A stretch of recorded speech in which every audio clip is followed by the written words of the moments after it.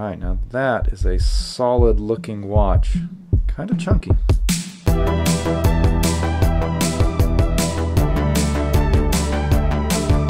Hey guys, this is Dave. Welcome back to Just the Watch, and today I'm going to be giving you another Unboxing Plus review, this time of the Pacific Blue from Audaz.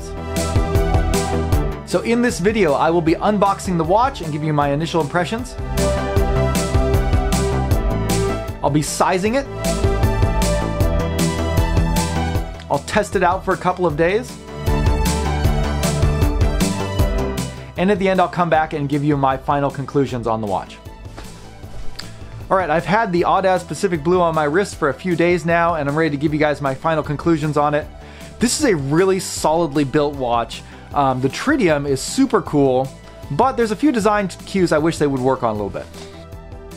So we'll kind of go through the process of getting to know this watch together, and at the end of it, hopefully we'll come to some idea of whether this is something you might be interested in purchasing yourself. Now, this is my first time reviewing a watch from Audaz. They sent over the Pacific Blue is kind of a cushion-cased dive watch that is fairly large size, very substantial looking, and it features tritium on the hands and on the dial. So I don't get a lot of tritium watches my way. I'm kind of curious to see how the After Dark performance works, so that'll definitely be a big focus of the testing part of this review. Now, I've seen a lot of reviews from other watches from Audaz, kind of been keeping my eye on them for a while now. They focus on what they consider to be professional dive watches, so watches with high water resistance built to a high standard. And they do have kind of their own look. They don't do so many homages. They definitely have a little bit of their own flair to them that kind of seems to be evolving as they go. So I'm definitely curious to take a look at this new offering from them. Anyways, let's get into the unboxing and see what they sent over. Now, you may have noticed the paid promotions flag at the beginning of this video. That's because this watch was given to me by Audaz. However, other than the watch itself, I didn't receive any compensation for this review, and Audaz did not have any input into the content of this review. Comes in a nice travel style case, feels very solid there. Inside we have the watch. Okay, so reading the spec sheet, this has a Seiko NH35 movement inside. It's got a sapphire crystal ceramic bezel insert, solid link bracelet, Tritium Lume, and this is all selling for $550 on their website. However, they gave me a 30% off discount code. So I think that knocks us down to under $400 with that code. So yeah, $550 is, going a little pricey for a Seiko NH35 watch, but when you knock it down with that discount code, it gets to a much more reasonable level. Let's get all this packaging off first.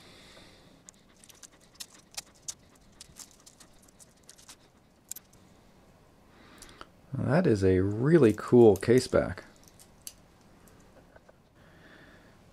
Super detailed relief of like a submarine and a fish of some kind.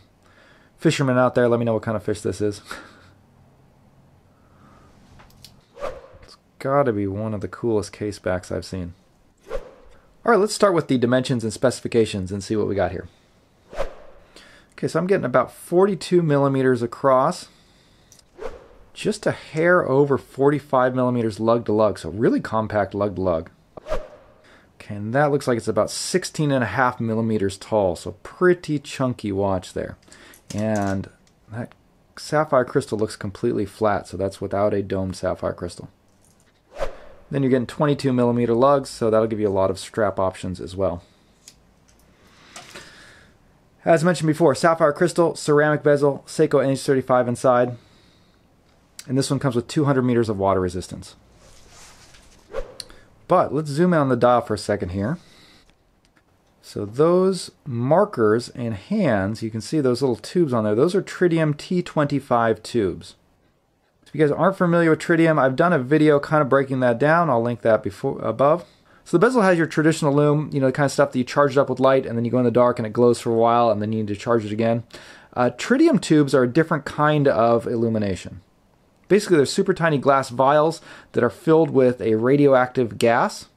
And then the inside of those bottles is coated with a phosphorescent material that reacts when the radiation hits it and lights up. The result is a constant form of illumination. So those tritium tubes are glowing right now. They glow fairly faintly, but they glow constantly. They don't need to be charged. And yeah, so that's the main benefit of them. This one has a really cool blue and yellow color scheme with that yellow second hand. I like that. Overall, really clean design, very legible. Those tritium tubes kind of look neat sitting on the dial like that. The crown is a good size. It's signed and it's got this kind of, looks like a PVD coating around the edge of it. Give you a little cool look there. This is a screw down crown, which is what you would expect. You get hand winding, hacking, and a quick set date, which I probably should have checked the time before doing that. Yep, sorry. But yeah, crown operation and everything feels very smooth on the watch. Checking the bezel action now, and it feels pretty good. You know, the edge here feels a little bit slippery, so I would have liked to see something a little bit more aggressive so you get a better grip on, but it's not too bad. The action is not really heavy, so it's not too hard to spin, but definitely solid. Just a tiny hint of backplay, but not much. Now, bezel alignment is always tough to check on camera because of the angles, but to me that looks maybe just a smidge to the left, but pretty close. Checking out the finishing of the watch. Okay, checking out the finishing on the case. You get polished sides here, and then some brushwork on the top. Pretty nice transition between the two. Case is a cushion style case, so be curious to see how that wears on the wrist. Yeah, the big measurement for me is that thickness. That's a very thick watch. I'm usually not a fan of watches that are overly thick, but we'll see how this one wears for me. Now the bracelet is very nice. Really solid feeling. Polished mid-links, kind of H-link style bracelet. The H's are brushed and then the in-betweens are polished. Then you get polished along the edges, so that matches the polishing on the edge of the case. So nice cohesiveness to the design there. I believe these are push pins. I'm not sure if they're a pin and collar system or just standard push pins, but we'll see that when we size it. Clasp feels very substantial and solid. Nice milled clasp. Getting 4 micro adjust, which is great. One of the things that I always hate to see is a watch with only a couple of micro adjusts. 4 is, I think, just the minimum amount of number I'd like to see. Clasp is dual security. So you flip this up and then just pull this out. And yeah, it feels pretty good. Right amount of resistances and things. Pretty satisfying. Signed clasp as well.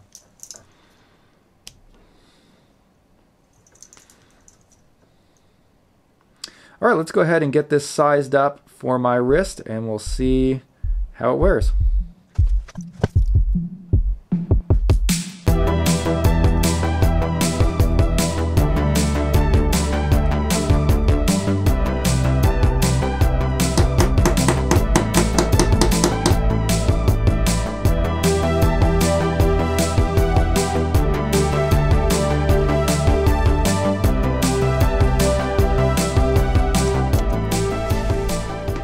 Okay, there it is sized up on my 7.5 inch wrist, and I wound up having to take out 2 links for this. And it's got 4 micro adjusts. I got it right in the middle. I had to adjust a little bit there, but got a pretty good fit there on the wrist. Now, as you can see, that is a fairly thick watch.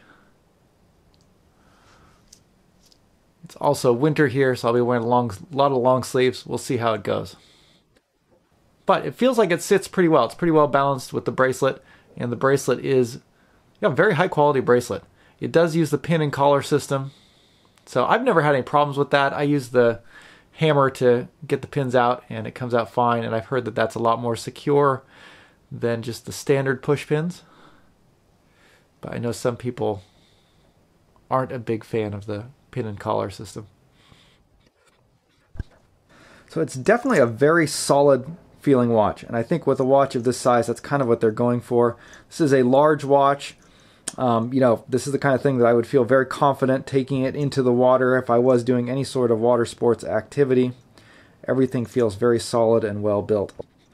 But let's go ahead and hit the lights and see if we can check out the Lume here and that tritium and see how it looks.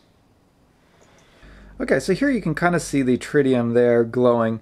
And yeah, tritium's a little bit harder to film because it is not terribly impressive compared to some of the more high-performance Lume like Superluminova C3 or even BGW9. However, the trick is that the tritium is always going to glow, at the same brightness, so it's not going to get any dimmer. And you can't see it too well on the camera. I'll try and get some better shots of it. Maybe do some time-lapse or things so you can get a better feel for how it will look in real life. But to my eye, it is clearly visible, even in this lighting. So it is, it's enough Lume to be useful in the dark. But let me show you the contrast here for a second. So I haven't hit this with the black light yet. And when I do, you see this is a fully Lume bezel, which I'm assuming the bezel is Superluminova C3. So after I charge that up, it's going to be much brighter than the tritium.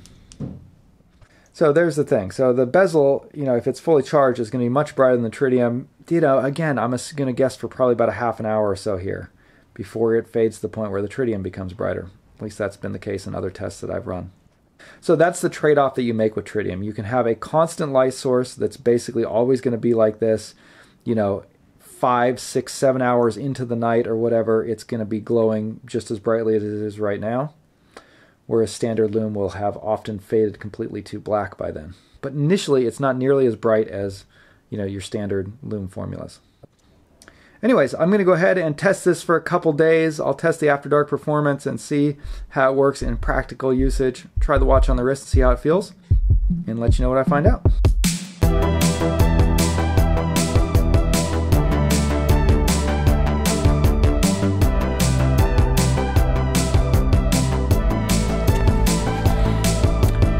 One thing I have noticed about this watch is the height. So it is 16 millimeters tall, which is fairly tall on the wrist, but it actually wears pretty well. It's really comfortable, and I think that says a lot about the case design on this watch. So you can see the watch has a really nice curvature to the case, which helps it conform really well. So I think the 16 millimeter height here is less of an issue than it normally would be for me.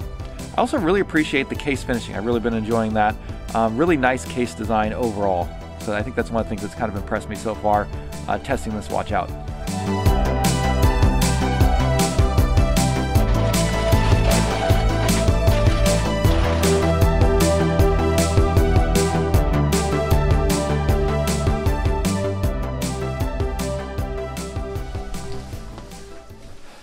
Okay, I've had the Audaz Pacific Blue on my wrist for a few days now, and this is a really solidly built watch, and the tritium is super cool. However, I think there are also a couple of design cues I wish they would work on a bit.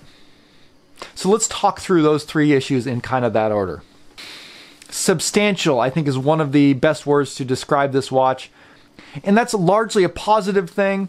It can be a negative for some people if that's not what you're looking for. But this watch is very solidly built. It is a very kind of sturdy feeling watch, and with that, a very heavy watch. This is one of the heaviest watches that I've worn, and it is fairly tall at 16 millimeters. Probably needlessly so. This is a 200-meter dive watch with a Seiko NH35 inside of it, so it doesn't need to be that tall. They've done it because they want to make a big watch with a lot of wrist presence. And the height of that case and the design that went along with it is one of the most noticeable features of the watch. So if you like a watch with a lot of wrist presence and don't mind having something a little bit thicker than usual, this isn't going to be a problem for you. Now the good news is this watch is still really comfortable on the wrist. They seem to have balanced it pretty well with the bracelet, and so I didn't ever feel like it was unwieldy or anything like that. Overall, the components and the build quality of the watch is very solid, and I definitely appreciate that aspect of it. And the bracelet in particular feels very high quality and just has a really beautiful finish and brushing on it. And the case as well. The finish work on the case I think is really cool. They have this sort of black PVD crown that also adds a nice little visual flourish as well. So good work there. Second, I don't get a lot of tritium watches in, and so it's always kind of a treat when I get to wear one for a few days, and I'm always reminded at how awesome tritium really is compared to regular Lume.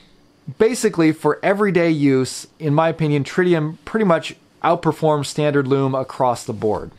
Now, if you get a watch that has really good superluminova, and then if you shine a flashlight on it really bright, that watch is going to outperform the tritium for maybe a half an hour before that fades to the point that the tritium is going to take over and become the top dog.